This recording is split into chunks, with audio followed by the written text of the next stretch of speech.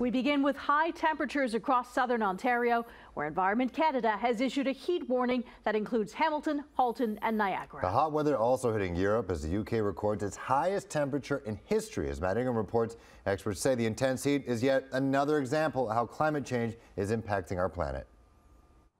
Hot, hot heat across a huge swath of our province. Oh, it's horrible. It's very hot. We're from South America and it's still hot for us. Environment Canada has issued a heat alert for 28 regions across southern Ontario, warning of hot and humid conditions, feeling like 40 degrees Celsius in some areas, including Hamilton, Halton and Niagara, where crowds of tourists packed the falls despite the sweltering weather, including this family from Montreal. A little bit hot, but the fact that we went on the boat, it was okay. It's a really great day. When I'm walking, it's comfortable. It's a bit difficult. I just passed the backpack to my husband. If you're working outside today like me, it's probably going to be a 2 to maybe 3 shirt kind of day for you.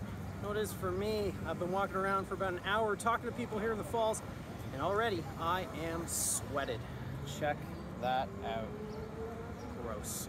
In Hamilton, the medical officer of health issued a heat warning, triggering the opening up of cooling rooms and making open swims at pools free. I brought my mom and the kids, and we're just cooling off here. It's partly weather, it's partly climate as well. Altaf Arain is the director of the McMaster Centre for Climate Change, and he says today's heat is an example of climate change intensifying hot weather events.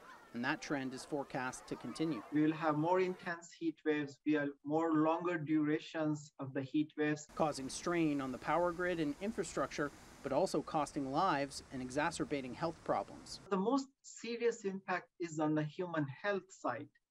The people who may not have air conditioning facilities these days. In Europe, a much fewer number of people have AC, and in Portugal, the high temperatures have resulted in more than 1,000 deaths. Temperatures are hitting the 40s in parts of Europe like Germany, France, and in the UK, where Britain recorded its highest temperature ever, 40.3 degrees in eastern England. The heat forcing London's fire brigade to declare a major incident, as the heat is leading to a surge in fires. These sort of fires we're seeing today could become the norm rather than the exception.